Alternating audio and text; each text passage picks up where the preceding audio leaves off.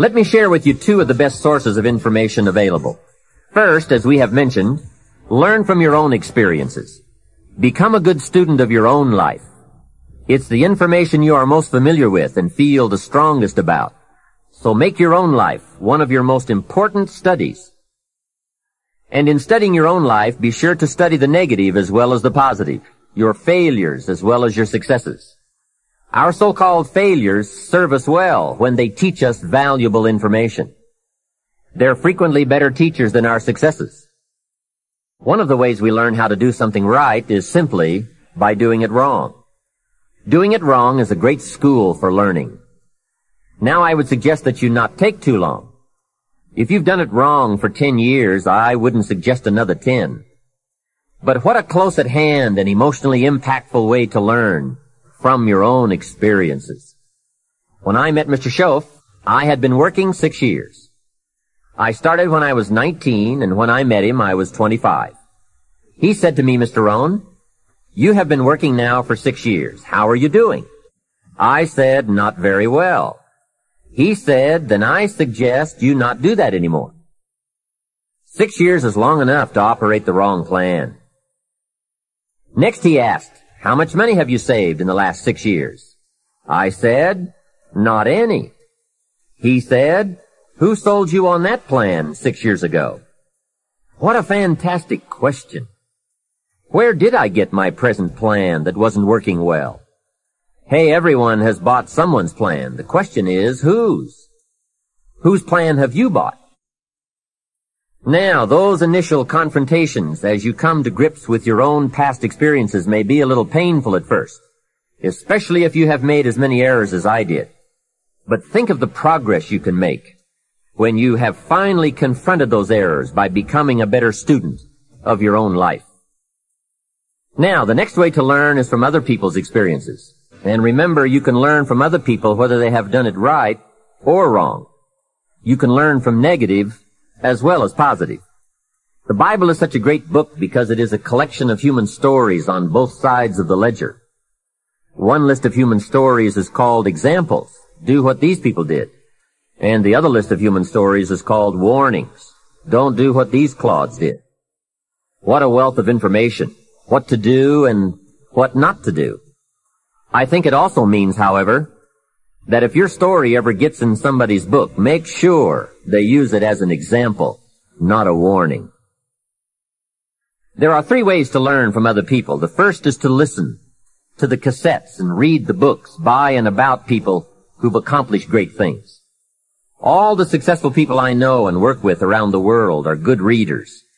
They just read. They are so curious that they are driven to read because they just have to know. It is one of the things they all have in common. Here's a good phrase. All leaders are readers. And they use cassette programs too, especially while they're in the car or during other times when they can't read. Cassettes can help all of us easily pick up new ideas and new skills. In order to take the next step to where you want to be, you've got to be willing to take a stand for yourself, within yourself. Speak up for yourself. Ask for the things that you want. And be willing. Be willing.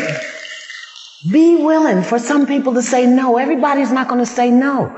You know, people's job is not to make you happy. I know that would be wonderful if this were Eamlaville and all of you were Eamlaites and I could just be happy, you know? So, but that's not it. So you've got to be willing to do that. Take that next step towards standing up for yourself. So those things that are unconscious and habitual will begin to fade away. You've got to challenge that. Everyone has different goals and dreams and desires. But as I traveled around the world to 100 countries, I started going, holy shit, I'm seeing the same problems. What's underneath it? I began to see that there are these same 6 human needs that we all have, the same needs. We all have a need for certainty, that we can avoid pain and we can have some pleasure, some comfort. We all need uncertainty. Mm-hmm. We need variety or we feel dead inside. If you're totally certain, you're bored. If you have total variety, you're like freak out. And it's not a balance. It's learning which of these you need more as a person. Everyone's developed a different set of values in that area. The need for significance, to feel unique, special, important, the need to feel loved, the need to grow, and the need to contribute. Some people value certainty at the top of their list. That's their center of their target. I don't want to do anything unless I know it's going to work. I don't want to do anything unless it's the same. If you change anything, they freak out. If certainty is the number one thing on your list, everyone has the same needs, but if it's number one, I know how your life's going to be. I can predict the direction of your life and therefore the destination to some extent. If you're driven by love first, you want certainty too, but love is higher, you're going to behave very differently than if you're driven by significance. I have to be the one. Your experience in business was trying to be significant by making enough money and being successful enough that you would feel what you really want, which is that feeling of love, what you call, what would you call it? Camaraderie. Camaraderie. Thank you. Camaraderie. So that feeling of, it's really love. It's the friendship. It's camaraderie. It's that component. That's what really drives you. Sure. And so you figure out how to organize your life where that's the driving force. And now look what you've done. You've flourished and everyone around you is flourishing. So I look to see which of those needs are the top two on your list because they control your life. Yep. The two that most people have, 90% of the planet, if you said, of all these needs, which one do you really focus on most day to day? Everybody wants love, but what do you focus on? Most people focus on being significant. We live in a Facebook world where people fake their life, put new filters, make it look different than it really is, tell stories that, are totally full of it to make themselves look good. Because we live in this kind of false world where significance is more important than love. Right. And it separates us.